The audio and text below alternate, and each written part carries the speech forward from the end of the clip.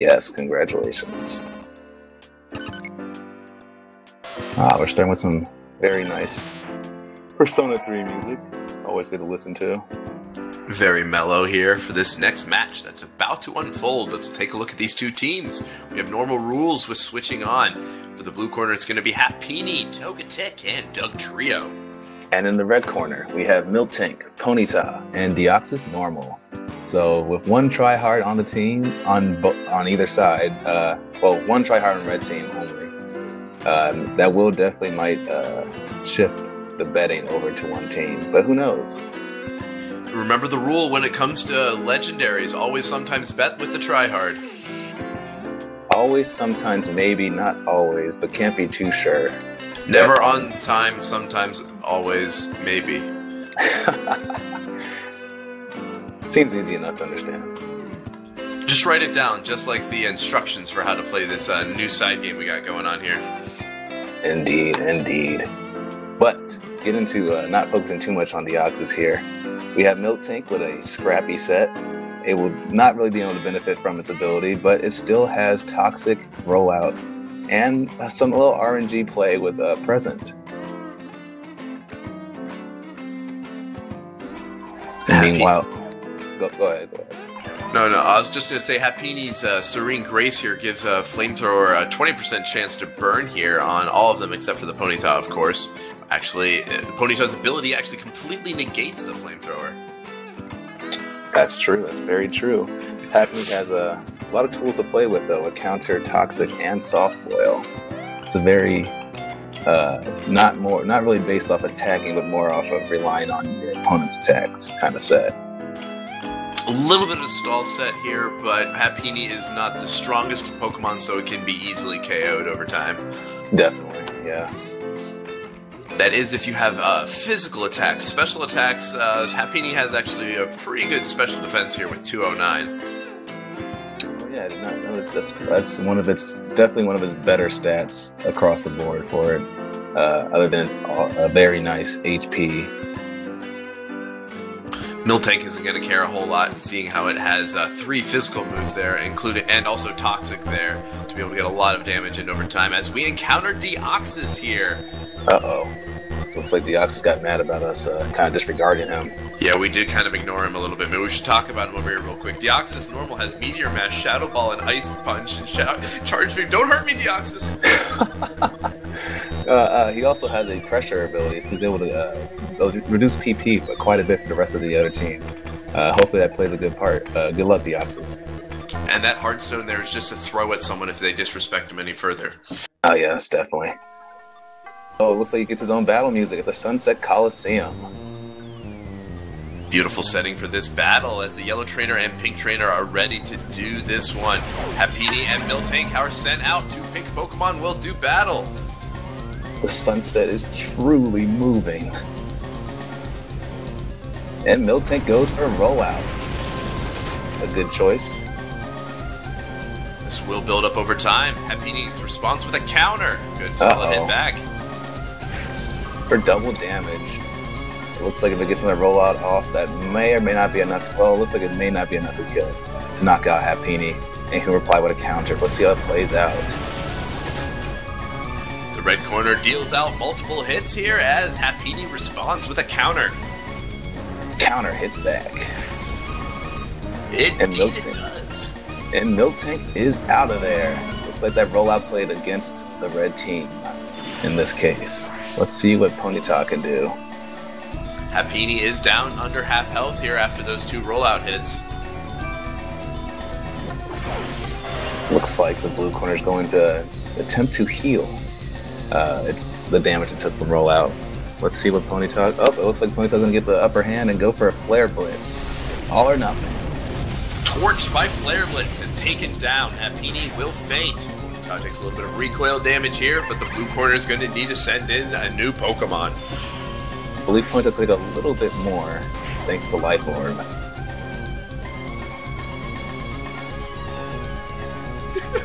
TPP Simulator trash.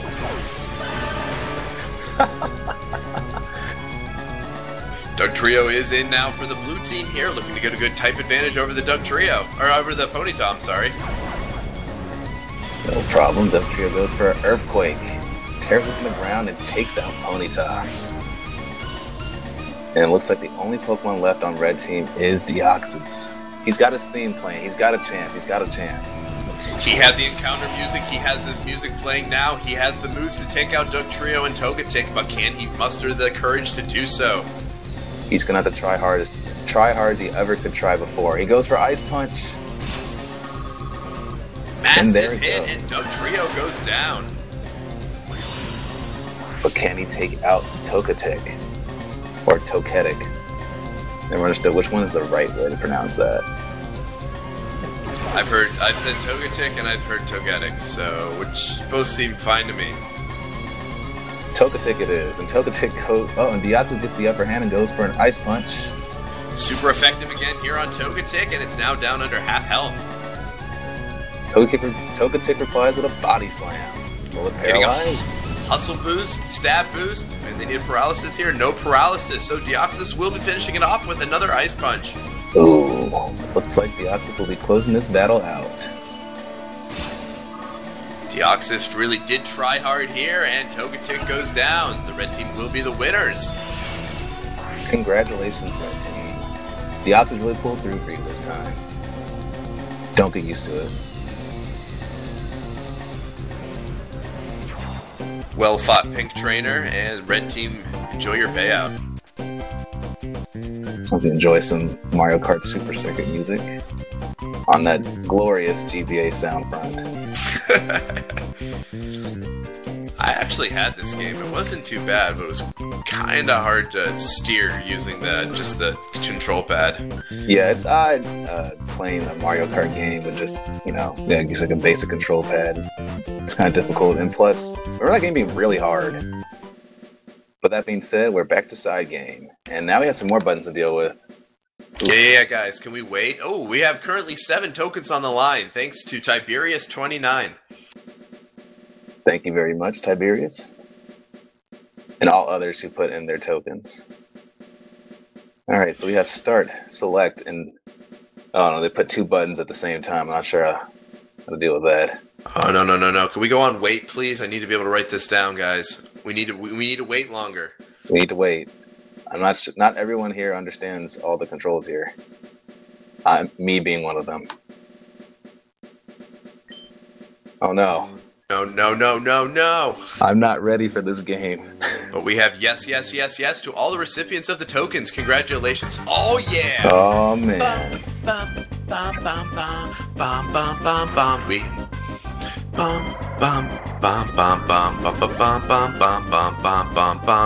We have a secrecy match before us, as you see.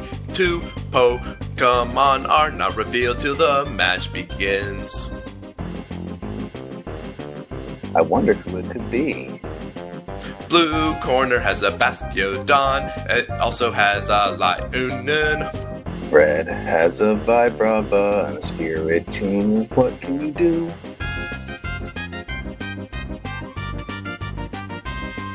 Switching is enabled for this match. We'll see if that's used. It'll be very I don't know what I'm doing. Alright, this sing-along has gone long enough. I think that's enough of that. Let's just analyze I'm sorry for everyone. With that being said, though, on the red corner we have Vibrava and Spiritomb. We've not really known what that secret character could be, but Spiritomb definitely can hold its own in this match, with Shadow Ball, Psychic Shockwave, and Pain Split being definitely a big part of the strategy. And Vibrava, well, its stats aren't exactly the best. It does have Dragon Pulse, Earth Power, Giga Drain, and a nice stand attack for accuracy hacks. Red corner will be coming out of the gate a little bit blind there, but they will have enough time to be able to switch if they have a bad matchup here against this Bastiodon. Definitely. It could definitely safe switching too. Bastiodon's not exactly the greatest attacker, but only having Flash Cannon and Fire Blast to do only 155 base special. Metal Burst can be used, though, as an offensive move, though, being able to fire back either physical or special attacks for 1.5 damage that it received. Ah, I see. Yes. Metal Sound also being the safe bet, well, guaranteed lower special defense.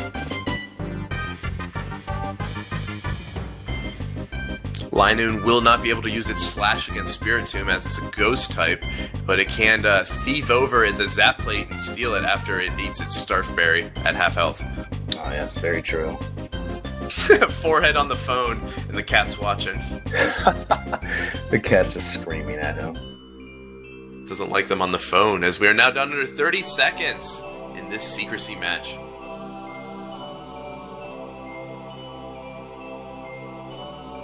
Get those bets in while you can. 15 seconds left on the clock. I thought for a second this music was from Majora's Mask. It sounds kind of like when the moon's coming crashing down. Oh, yeah. Definitely can get that. Well, they're both on the N64. So okay, and they actually came out the same year, so that might explain a few things. And the two Pokemon reveal themselves. It's going to be Magnemite on the blue corner and Clamperl on the red team. Good start for red team. Definitely gets a type advantage here.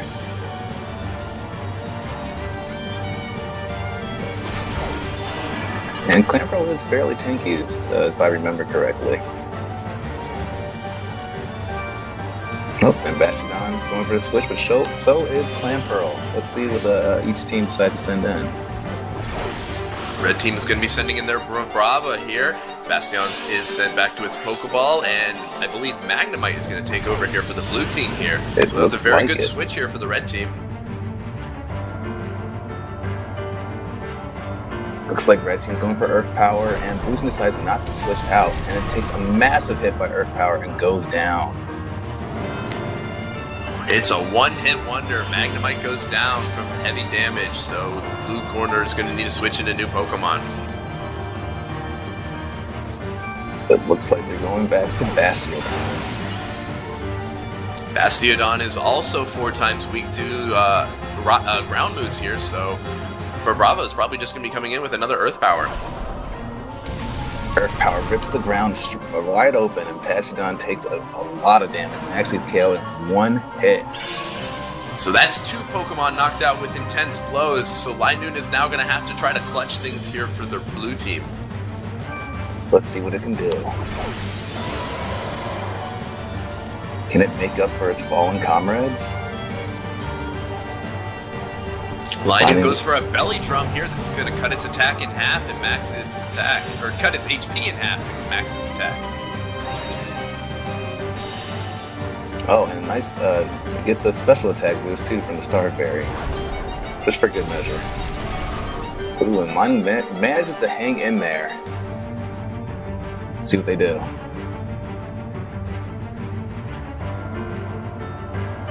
Linoone comes in with a slash here. A critical hit will ensure that Vibrava goes down. Vibrava did not take that slash very nicely, and it goes down in one hit.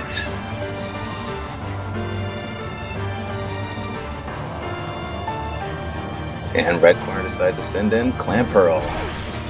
A solid choice, but will be able to survive a slash from Linoone. Clamperl does have the shell armor ability, so it cannot be critical hit here as Linoone comes in with another slash.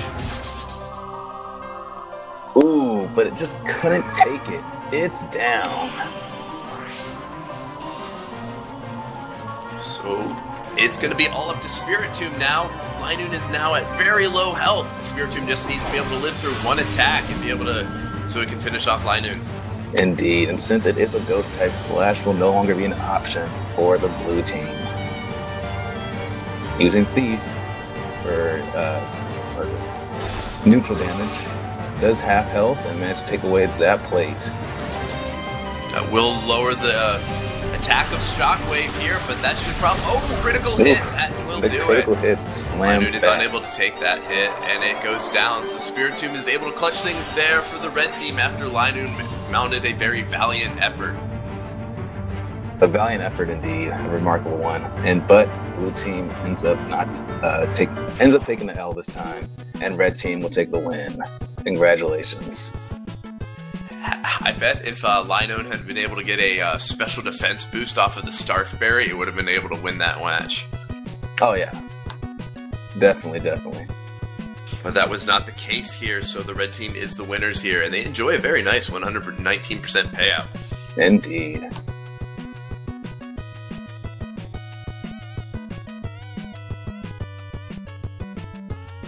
With all that being said, It's the hourly break. Speaking of roller coaster tycoon music. Oh, well, there it is. Oh, wait a minute. I recognize this match. Are these the Stadium 2 sets as well, Chef? Before my time, so I would not be able to know. Good thing I can't bet. This match is actually rather infamous in Twitch Plays Pokemon Stadium battles. Oh, I see. It's a bit of history to it. There is a little bit of history to it. Well, I guess I'll just have to wait and see what kind of match this is.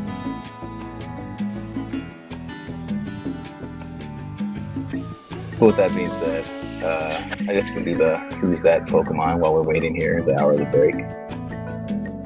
So, for number 1, it can summon rain clouds. People long ago revered it as the bringer of plentiful harvests. It always rocks its head slowly backwards and forwards as if it's trying to kiss someone. And it tests everything by touching its lips, which remembers what it likes and dislikes. Those are very unique clues here. None of them are very, related to the other. Indeed. We can definitely exclude one, I think. You never know.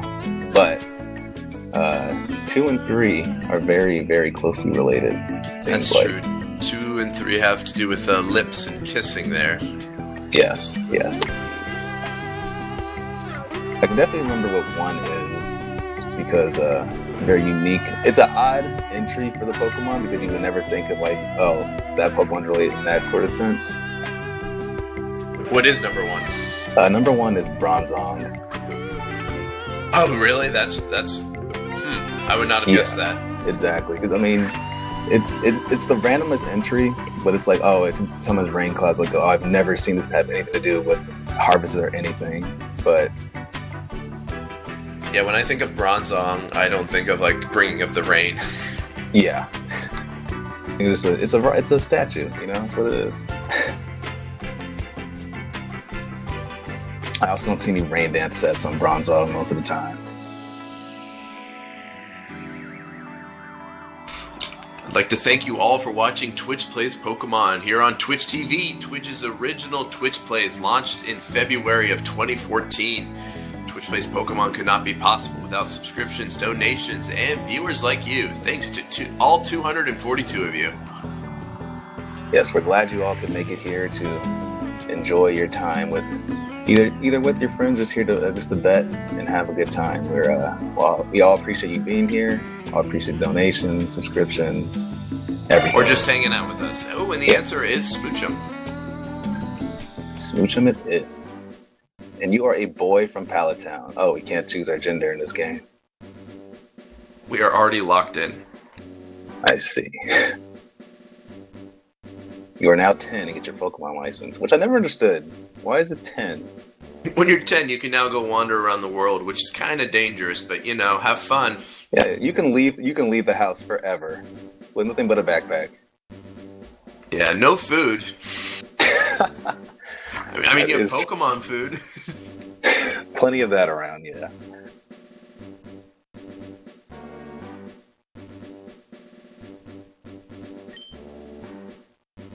If there's an option to pick